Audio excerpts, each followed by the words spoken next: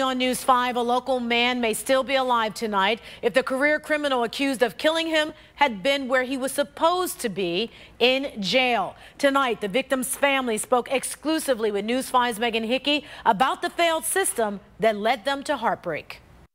Bittersweet justice tonight for the family of Antonio Dukes, eager to hear of a break in the case, but crushed to learn that it could have been prevented. Everybody gets second chances. We hope for the best, but obviously he did not learn his lesson. Antonio Dukes' family stunned by today's news. 23-year-old Devontae Randleman charged with aggravated murder and robbery, more than 5 months after Dukes was found shot to death in the driveway of this Sheffield apartment complex. We've been praying for justice, and we got some. But it was the suspect's long criminal history that brought more tears to this grieving mother's eyes.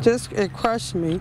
It still crushed me, because they shouldn't have let him out of prison. According to court records, Randleman already served a 5-year prison term for aggravated robbery and felonious assault. He wasn't supposed to be out for another month, but was released on parole a full year early. But then he got back out and still did the same thing. He didn't learn a lesson after 5 years. That's really sad. I don't think any of this would have happened. Tonight, the family is still happy for some justice, especially for Duke's 3-year-old son, who never got the chance to know his dad. Just knowing somebody's paying for this crime makes it easier for me. It was a packed house in Lorain County Court for Randleman's hearing. Still no word tonight on a motive. In Elyria, Megan Hickey, News 5.